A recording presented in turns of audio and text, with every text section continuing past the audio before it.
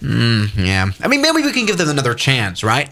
Yes, everybody. Welcome back to the channel. Today I bought the brand new 717 from the developers of Captain Sim. Yes, Captain Sim, known for their incredibly ugly online store from 2005. Their add-on aircraft for Microsoft Flight Simulator that are maybe a bit pretty to look at, actually. But when you take a look into the cockpit, they suck, because they barely work like the real aircraft. Basically just all stolen from the 747-8 that, is already included in the Microsoft Flight Simulator. For example, you can definitely see that here. This instrument screen looks so different from any real 777. Their more recent airplane, the C-130, I was very much annoyed by because it was really only the exterior model that they sold, but there is no cockpit to it. They have achieved to release the worst add-on I've seen ever for the Flight Simulator. Sorry, I have to calm down for this video. Let's go into the cockpit though. Hit the V button. That hasn't done anything. That hasn't done anything. It doesn't do anything! Great, Captain Sim. Everybody, just yesterday, they released their new 717-200 for $18.88, which is a very good-looking price. Yes, right now it starts on sale. Normally it costs $30. For this, you get the beautiful 717 indeed. Yes. But you only get one livery, and that's this relatively ugly CS livery. In order to get more, perhaps you have to buy it. 717 livery pack for $3.88. This actually implies that there won't be any public liveries.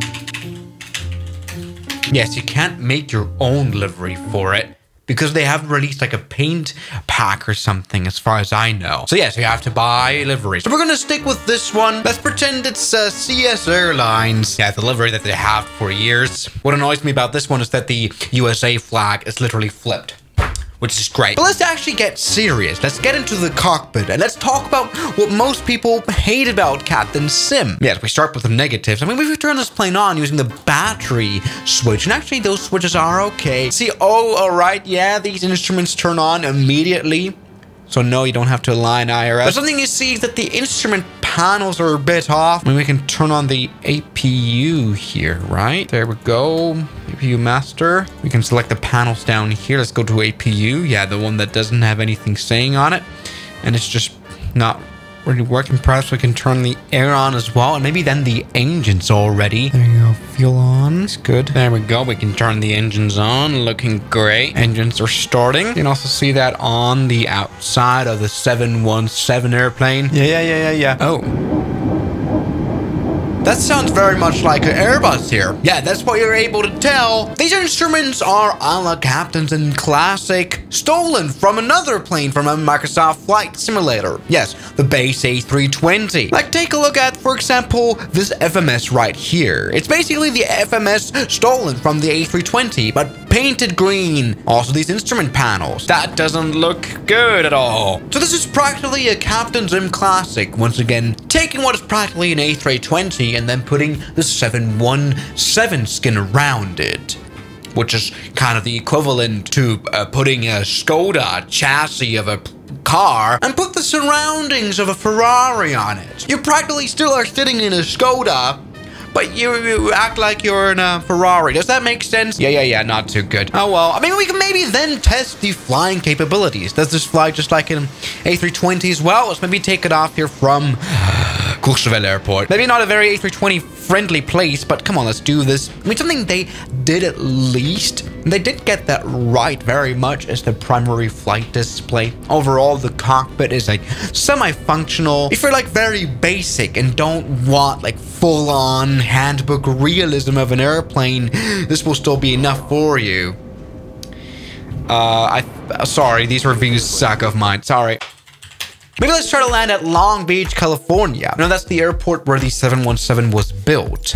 Well, the 717 generally is a very unexplored plane on the simulators. The only other time I've ever flown the 717 in the simulator is in Infinite Flight back in the day. Yes, this plane was relatively unsuccessful. Not many people know it. Only 156 of these were built. I mean, we all remember it as kind of a successor from the MD-80. I mean, this was basically the MD-80 2.0. panel with glass cockpit, but still the same basis of airplane, which is not bad at all. I love the MD-80, the Mad Dog. This plane is practically like the softer, more elegant, and more modern version of the Mad Dog. And this one sucks a bit more. Let me get back to the problems of this airplane. For example, something that a lot of people pointed out so far is that the yoke is missing, which is true. There's literally a yoke missing, and I can't get it to show up. No, this plane is not flown by gesture control from the pilots. It's generally still got a yoke in real life. This one doesn't. Overall, relatively dodgy, a little bit buggy here, but things do work here with the beautiful A320 MFD shows us that we're heading right towards KLGB. Looking good, we can already see it. Try to come in for a landing, get that landing gear down on this huge landing gear switch. Looking great. I mean, I've heard you can land the 717 MD-80 DC-9 type series pretty hard.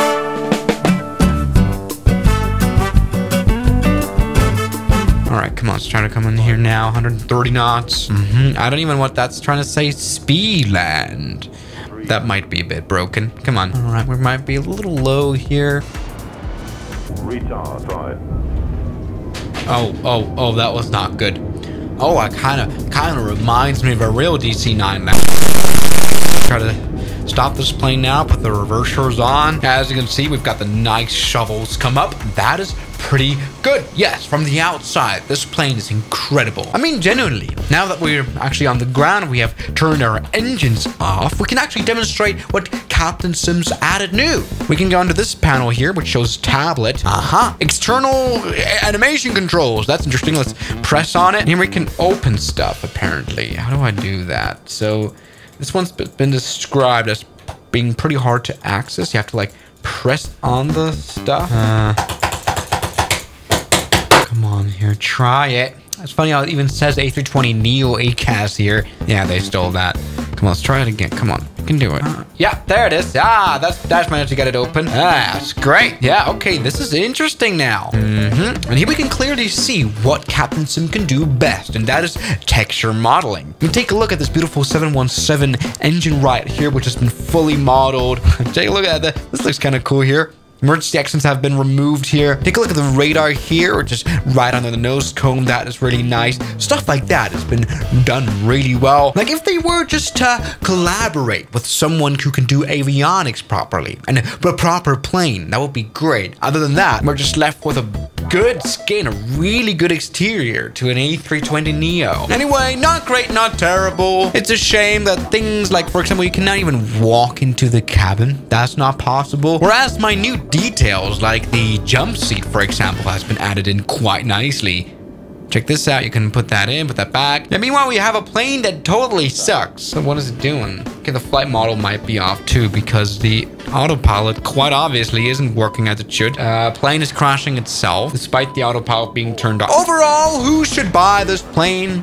Maybe some very huge fans of the 717s, even though this plane would only disappoint you then. Maybe someone who would kind of just want to fly around a little bit in the 717 that's not realistic. Maybe someone who doesn't care about having the highest realism standards. That would make sense. Or someone who wants to hand fly because the autopilot is kind of broken. For anyone else, you should stick to the Fly the Mad Dog X add-on by Leonardo Software. The MD-80 is way cooler anyway. Very much more old school. I like that more. So everybody, thank you so much for watching this video, and I'll see you guys tomorrow. As always, good night. We've entered the Matrix. Now, thank you very much to my highly supporting members like Jamie Ashton, Mike C, James Duram, Ragings, Met RLG, Matt Fan Z, Moritz, Bellhausen, Knots Enthusiast, Shadow, New York, Ryland Williams, Kelly Chaos, John O'Brien, and I'm addicted to Airbus A380s.